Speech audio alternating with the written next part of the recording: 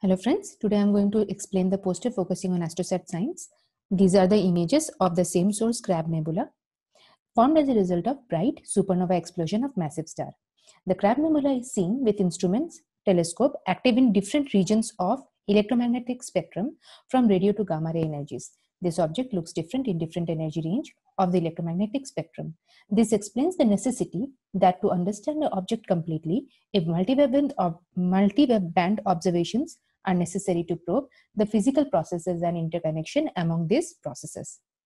The data from the astrophysical objects are received in the form of photons.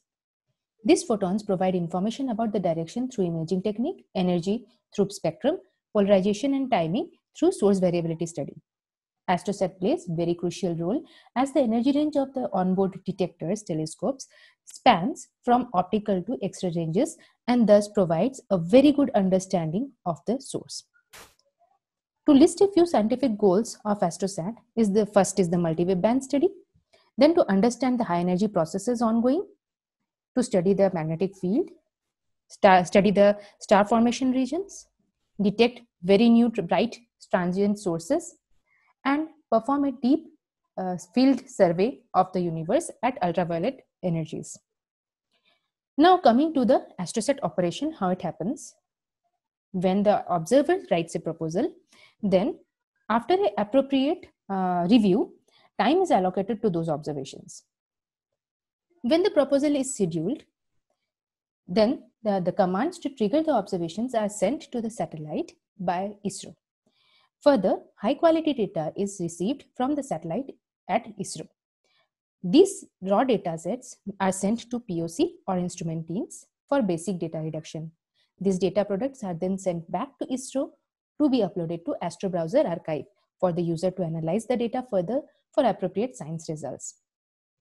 With a lot of Astrosat data being released to the public and more such releases expected in the near future, the ASSC, that is Astrosat Science Support Cell, plays a crucial role in providing the opportunity and means for larger scientific community to take part in optical utilization of Astrosat data, both for making observations and for utilizing archival data. ASSC organizes meetings, workshop, webinars, and train users in these activities. It also runs a help desk to address queries, provides utility tools, and disseminates analysis softwares through a consolidated web portal.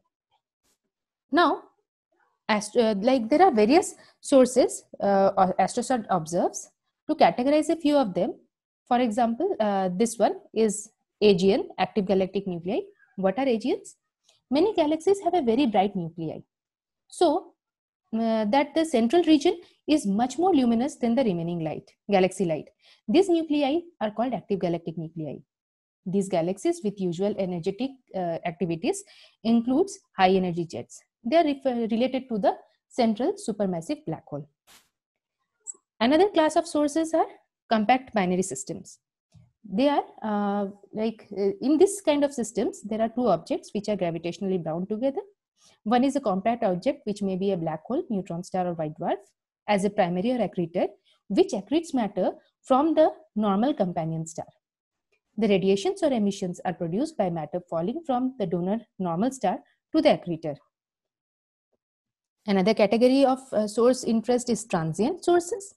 And what are transient? It means passing away with time or variable with time, and it is not permanent. These sources seems to appear in the sky for a short time and then disappear. Some of them eventually reappear regularly or irregularly. The variability which we observe can span from a few seconds to years.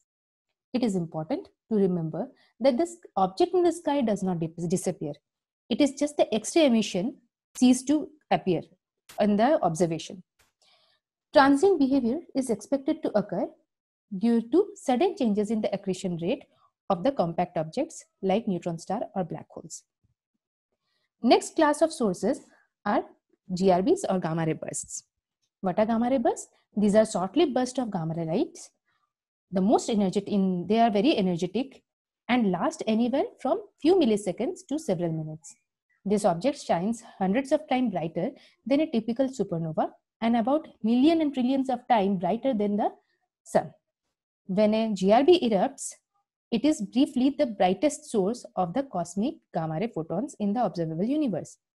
These objects are one of the biggest mystery in the high energy astronomy. Coming to the galaxy cluster. These are the collection of hundreds of galaxies bound together by dark matter gravity. The optical emission is mainly from galaxy, while the extra emission is from intra-cluster medium.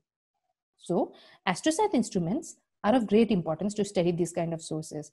And recently, a very important work is published in Nature Astronomy by Saha et al., who discovered galaxy at a redshift of Z equal to 1.42 and emitting extremely UV photons.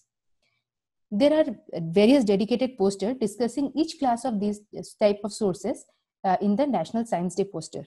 So please go through all the posters, and if you have any doubts or comments, please write to the chat box. Thank you for your kind attention.